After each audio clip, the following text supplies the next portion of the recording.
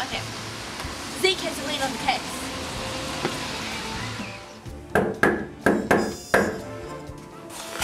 What have you got, Zeke? It's an apple. No, the case, Zeke. Oh, I've got it. Nate, lever.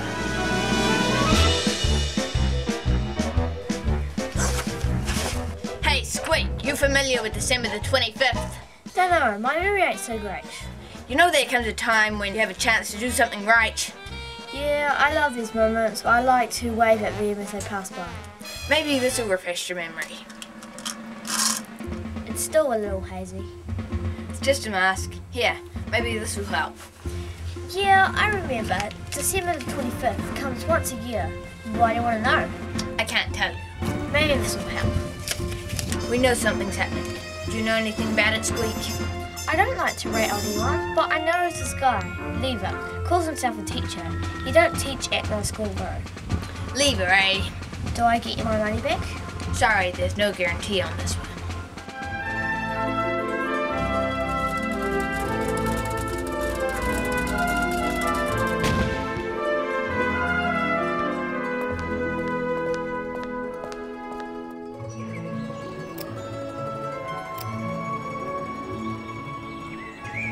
Are you a lever? Yes, I'm a believer. She's got to be on something. Let's check them both out. Put a towel on them.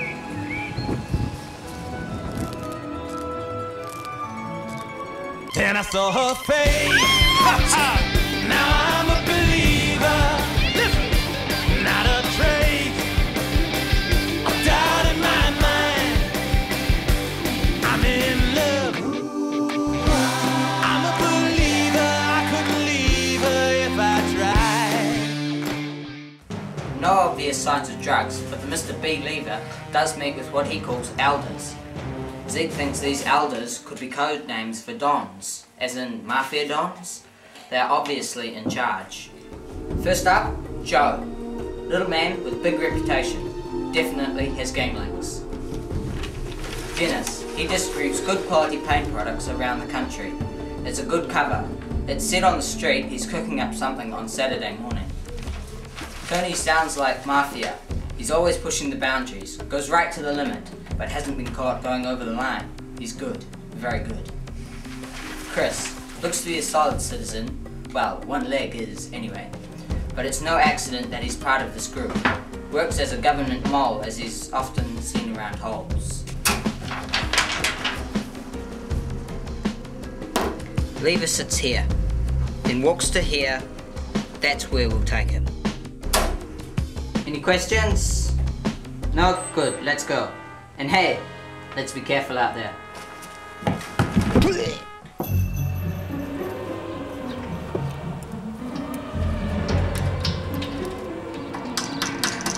You have your Bibles with you, please turn with me. Read from verse 7. It is a strange and holy night. While the crowded city of Bethlehem sleeps, the Son of God is born. Lovingly Mary wraps a baby in swaddling clothes and lay him in a manger. And there the shepherds find. Quiet congregation. We'll take up the offering now.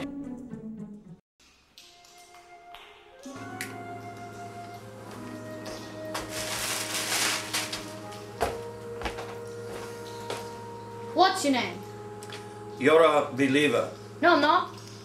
No, you're not what? A believer. Hey, I'm a believer. I thought you're a believer. Yes! Enough! Tell me what's happening on the 25th. On the 25th of December, we're celebrating the greatest thing that ever happened.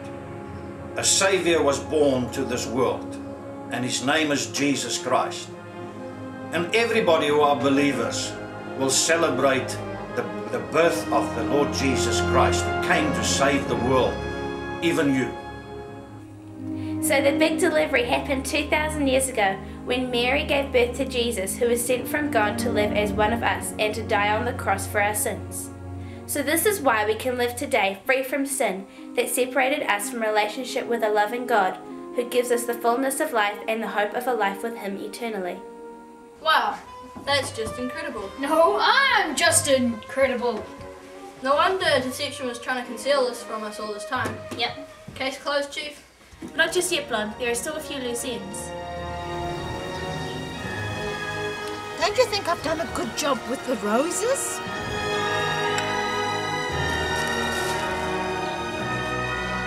Would you like a coffee?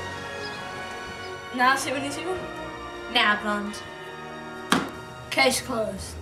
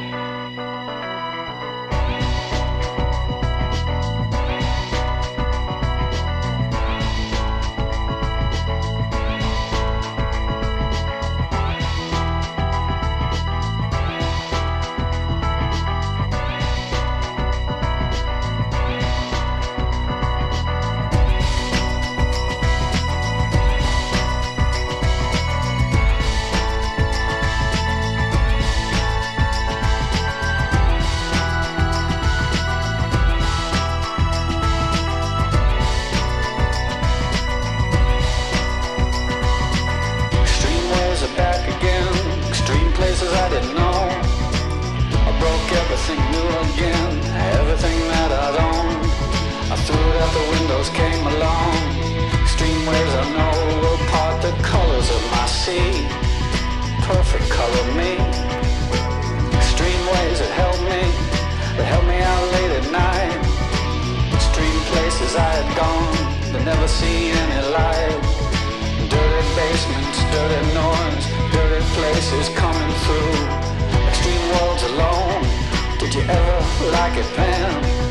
I would stand in line for this.